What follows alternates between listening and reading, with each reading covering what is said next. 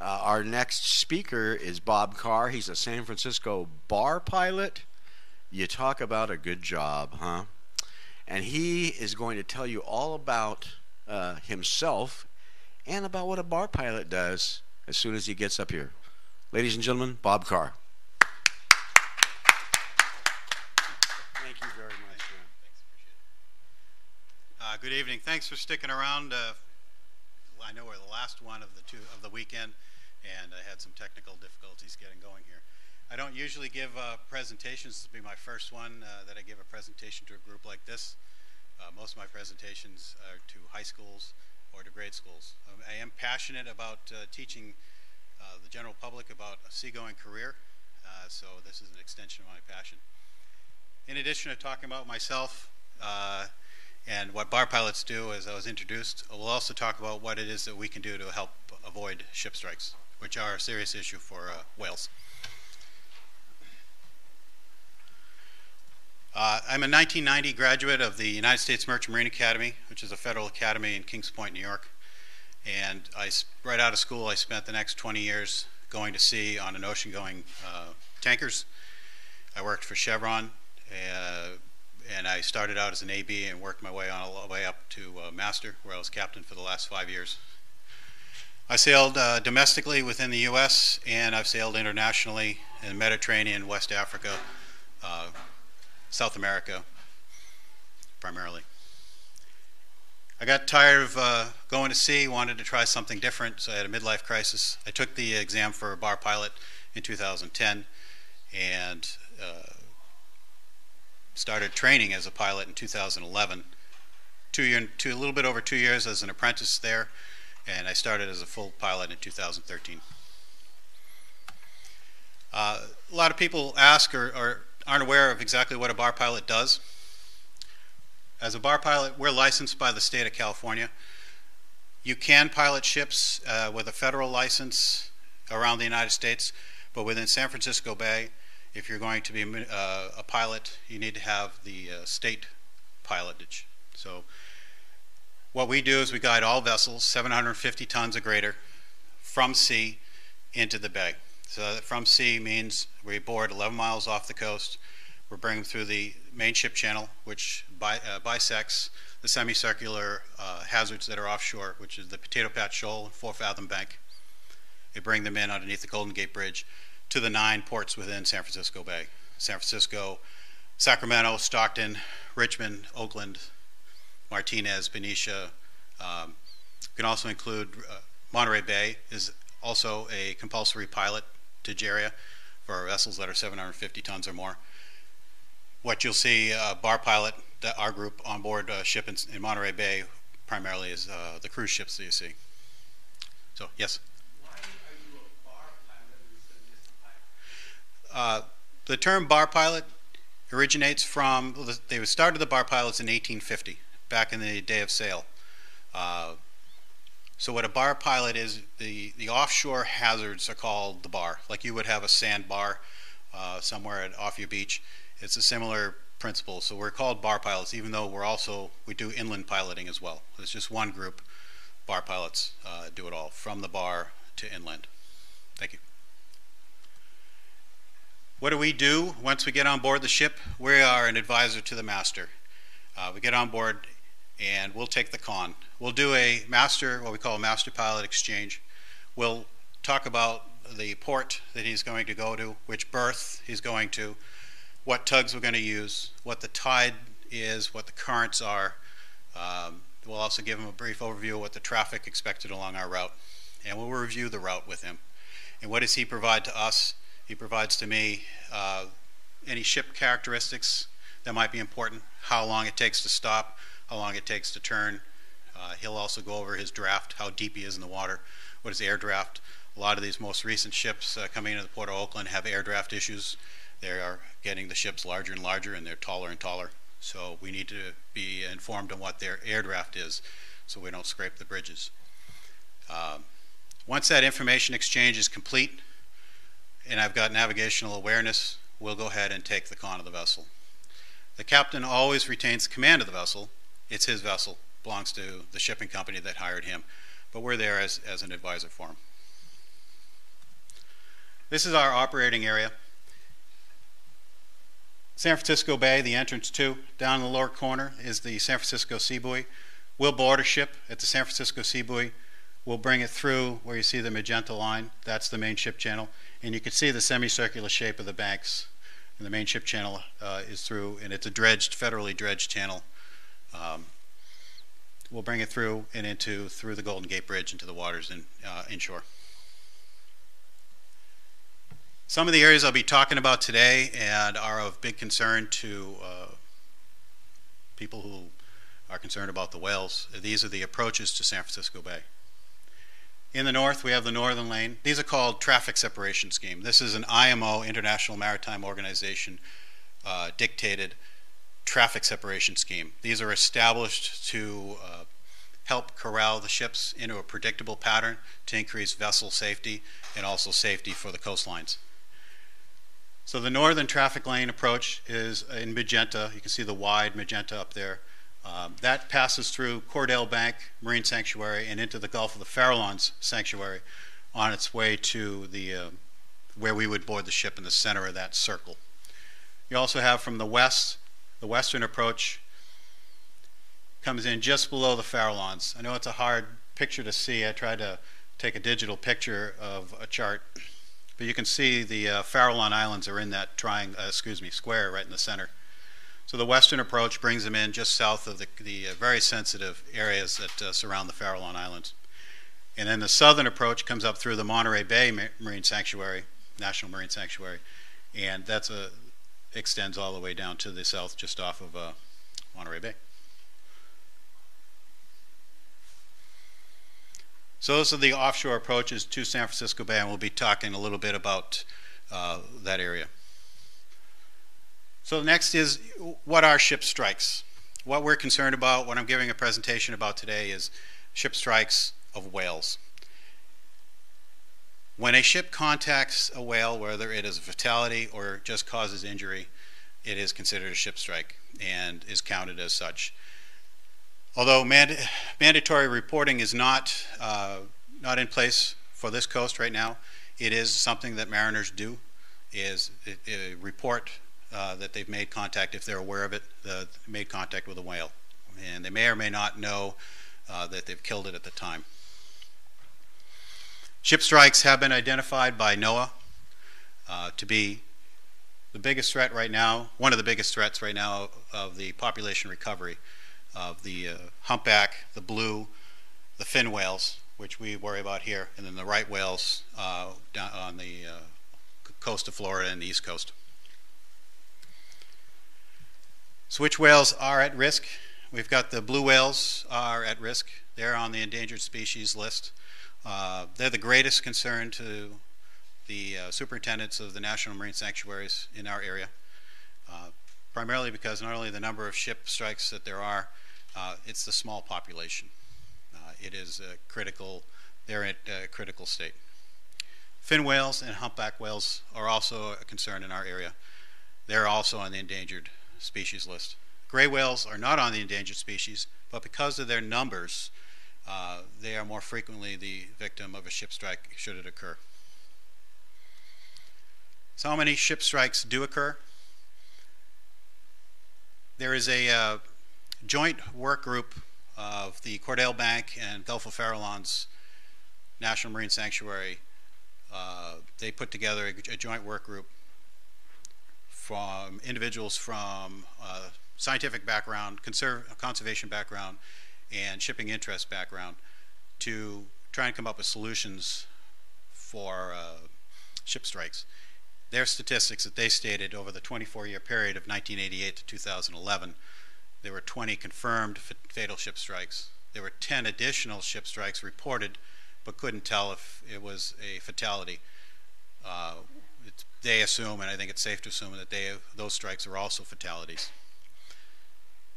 And they estimate that actual ship strikes are 10 times greater. There's no way at this point to tell exactly how many have been struck. So if you take those numbers, you have 30, increase it by 10, it's a potential high of 300. And the math on that is about 1 to 2 a year with a potential of up to 12 a year. And for a species like the gray whale, it is a concern, excuse me, the blue whale, it is a concern to have that number of strikes. And this is just up in our area of San Francisco Bay. There are strikes and there are concerns down in Southern California. I don't know a lot of what they're doing down there for mitigation. So what is the ship traffic within San Francisco Bay? The U.S. West Coast is one of the largest ports, traffic density-wise, in the United States and in the world. Our overall volume of vessels would be a lot less than you would see in China, the amount of cargo moved, but we do have one of the higher densities, especially in our area of the world. So we have about 3,500 ships coming into San Francisco Bay. That means 7,000 transits through the National Marine Sanctuary. 3,500 inbound, 3,500 outbound. As you saw on the map, the chart that I showed you earlier, the areas you can't avoid going through a National Marine Sanctuary on approach to San Francisco Bay. So all those transits occur, and that's by vessels that are 300 tons or greater.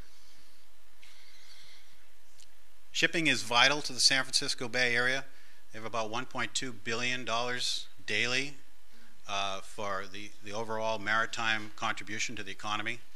It's about $35 billion annually for exports, $15 billion annually for imports, and tens of thousands of jobs are related to getting the ships in and out. What is being done right now to reduce the number of ship strikes? In 2013, they modified the offshore traffic lanes. They extended the western traffic lane on recommendation of that joint work group. They extended it out past the continental shelf. What it did before, the traffic separation scheme, again, was established for the safety of vessels, life, and property. It started right just a little offshore of the southeast Farallones. They extended that lane out so that it now goes beyond the continental shelf. How is that important? It helps to give the ships a more predictable path. The ships are on that trajectory all the way, and as part of that extension was knowing that if they can get them into that path earlier on, they're away from the higher concentrations of whales around the Farallones. And doing so outside of the continental shelf was important, that you can get the vessels in that position and off and running. Just this past summer, NOAA established a voluntary speed reduction zone, which is in those traffic separation schemes you saw a picture of, and I've got it again coming up here shortly. You can see it. What they are asking ships to do is reduce to 10 knots.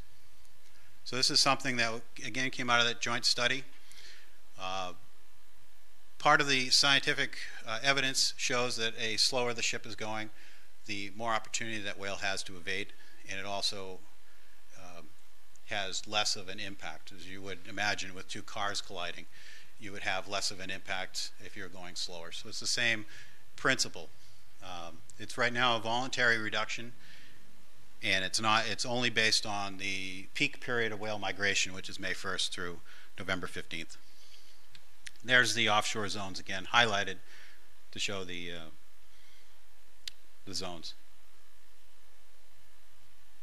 Question? Yes. How fast were the ships going prior to asking them to reduce their speed? The average ship speed of a container ship through these zones is about 18 knots. A tanker is slower. They're running about 12 knots. Bulk ships are running just about the speed of a tanker and possibly a little less. So they're running 10 to 12. And are you saying that one of these entries is more vulnerable than the other? Is the middle one for hitting whales? Or? Well, there's a couple of, I'm going to walk away from the mic if I can't reach everyone. Let me know. There's a couple of things going on here. The offshore, this zone right here, those are the Farallones. So by bending it down in this direction, they happen to avoid where they see it, most of the concentration of whales off in this area. So it helps to bring them out of the area somewhere. I forget exactly which year that the state of California required vessels to be running on a low sulfur diesel fuel when they're within 24 miles of the coast. When they did that, the ships weighed their options, and instead of coming from LA and up through the southern lane, they actually rerouted to come through the western lane. Yes? Oh, okay.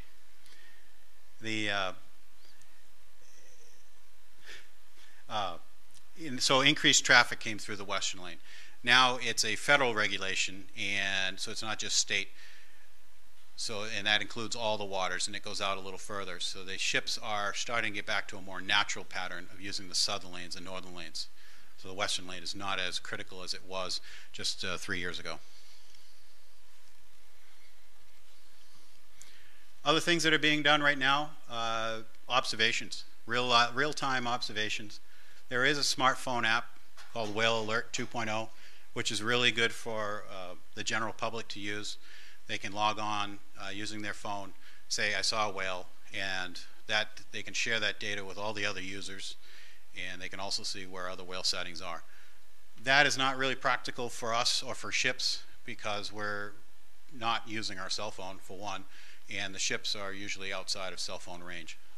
But I'll explain that more when we get to the specifics of what we do.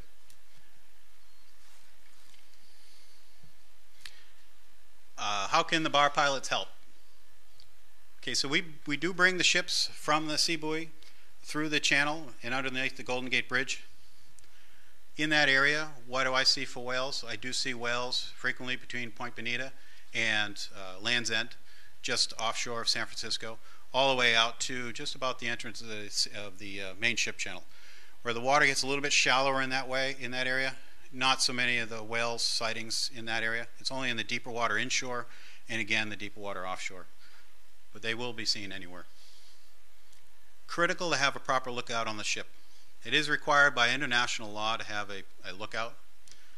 So these ships should have a proper lookout going on all the time, and that's probably the single best manner to help prevent the ship strikes.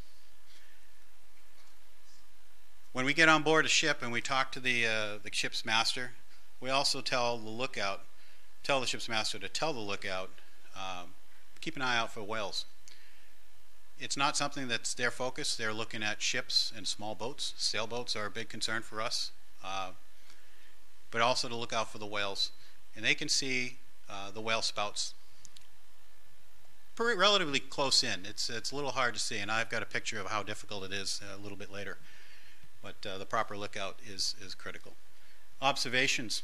Okay, the vessel traffic surface in San Francisco Bay is it's one of the first vessel traffic services in the world and the first one in the United States, and they're pretty robust. What they will do for us, they require all commercial vessels to check in on VHF channel 12 when they're offshore, and the commercial vessels would include passenger vessels as well. And then you can be a passive participant. In other words, you're not checking in, you're not reporting, but you can listen in. Certainly, everyone can listen in. They will promulgate any whale sightings as well for any ships that are checking in. And if we see anything, we would let them know on the radio so that they can pass that on to others. There's two sectors to the VTS, and that helps. Again, San Francisco is more robust than most areas in the world. There's an offshore sector. Before a pilot even gets on board, these ships are checked into a system, and VTS can share critical information for their transit in and out. Which whale sightings is part of that. They'll let those ships know as they transit the traffic separation scheme where the whales have been sighted, and to assist them in having the information to make the critical decisions. Well, we work inshore of the traffic lanes, so we're caught right at the very end of where the sanctuaries are and inbound. We're also looking to do speed reductions where it's practical. When it's night, it's more of an issue when it's night, because what we lose during the nighttime, that's our ability to see them. So speed reduction is a more prudent action, especially during the nighttime hours, so we can reduce speed earlier on. We communicate as well, not only use the VTS system, but we're also on the VHF radio talking to other pilots. And we can also see other small boats in the area and relay information to them. our vantage point is pretty fantastic. We're typically 140 to 180 feet off the water. So we've got a really good eye to be able to observe a great swath of the ocean. It is a good vantage point that smaller vessels may not have. Education. The pilot on board the ship is really one of the only interfaces face-to-face that the ship's crew will have with someone local. Ship's agent may be involved, and pretty much that's it. There's just a small group of interfaces that they have to be able to pass along information. So we can take advantage of explaining them to the sensitivities of the national marine sanctuaries that they either just came through or will be going through on the way back out. Explain to them the importance of whales. If we're in that peak migration period, explain to them where the sightings have been. Relay that information from VTS. English is typically a second language for them, so we can, when we make that eye contact with the bridge team, we can see if they understand. Whereas with VTS, they're on the other end of a radio. There may or may not be understanding, but we can see that and hopefully follow through in making sure they do understand.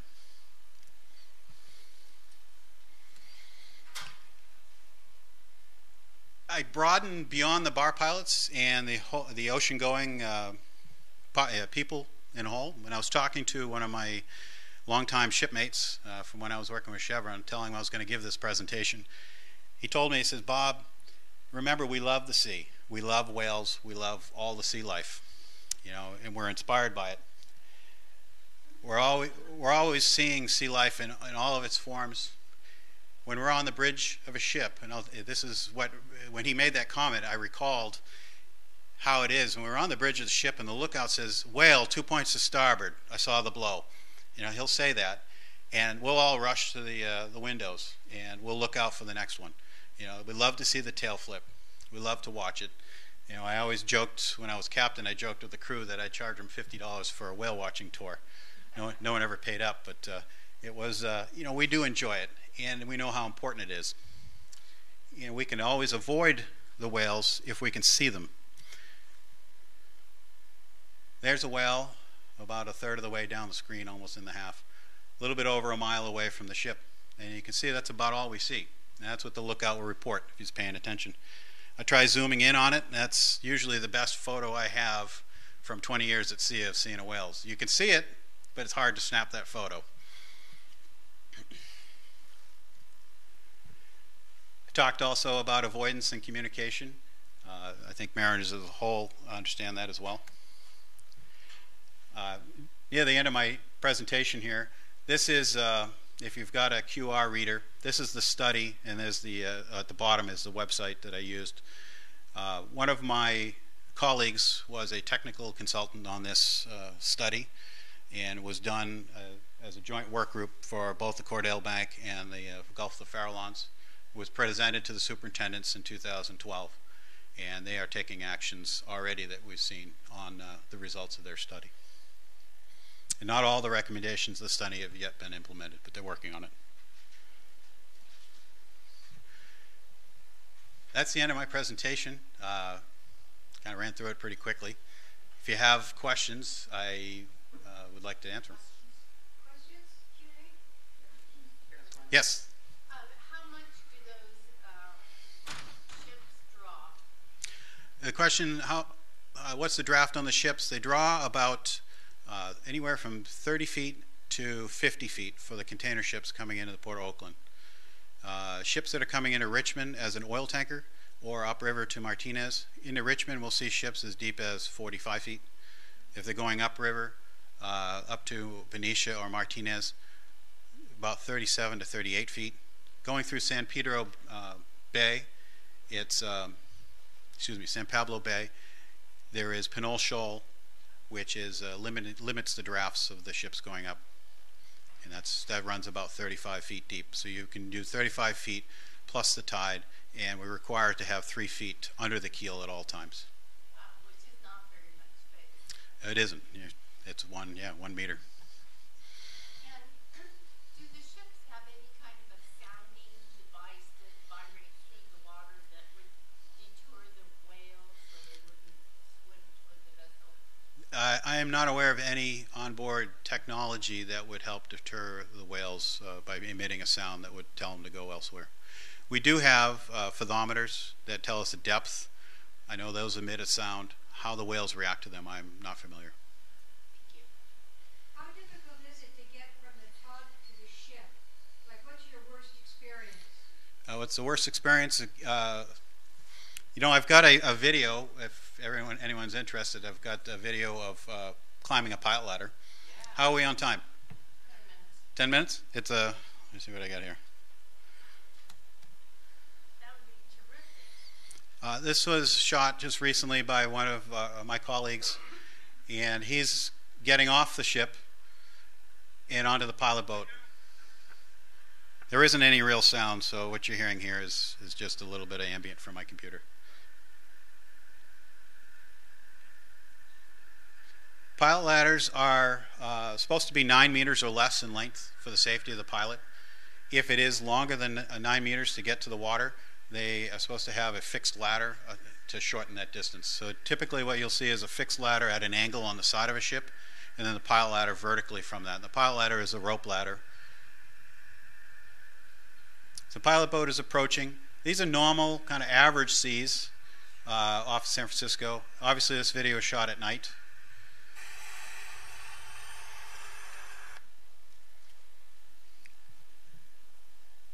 The ship it rides up and down on the swells. Before we leave the bridge of the ship, we'll ask the helmsman to go ahead and go hard over on the rudder. He'll start the ship swinging. And what that does helps create a smooth area of water for us to get off on. It knocks down the swell, should knock down the wind if we have the ship angled correctly. And if it takes a long time for the transition to occur, that swell returns and then it becomes a little more difficult.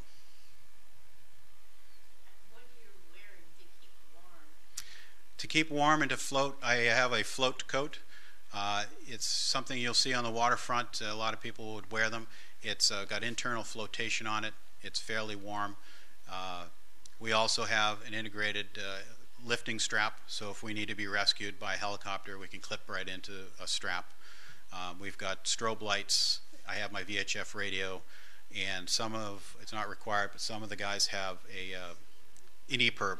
A personal EPIRB, so if it gets wet, it gives a ping out to ships in the area. What's the danger of getting squished? It's tugboat to ship. Pretty real, pretty real. What we'll do is you'll see there's a rope there as well. When you try to time it. He just slid down the rope. You try and time it so that as the boat is coming up, you just jump off and get clear of that area. And then turn around and grab the boat, because sometimes it hits the side of the ship and it kind of knocks you backwards. You saw he actually braced himself off the side of the ship there. There's some great video out there of worse conditions, but I wanted to give something that was typical for us rather than the worst. And what speed is best to be traveling? For us to get off, our pilot boat operates best at 10 knots. For the transfer, so we run at about 10 knots. So you have your own tug? Yes, it's not technically a tug. Many people do call it a tug. We have our own pilot boats. We have 4 boats in San Francisco, 5 actually. There's 3 for the offshore. They're larger. We have 1 smaller but faster one that's run inside the bay if we need to do a transfer inside the bay, and we have an even smaller one which is upriver, stationed in Pittsburgh for transits. We do a pilot change. I might bring the ship from sea all the way to Pittsburgh, and then I'll get off and another pilot will come on and continue to bring the ship to the port of Stockton or Sacramento, which is another 6 hours further up through those rivers. Thank you very much, Bob. Thank you.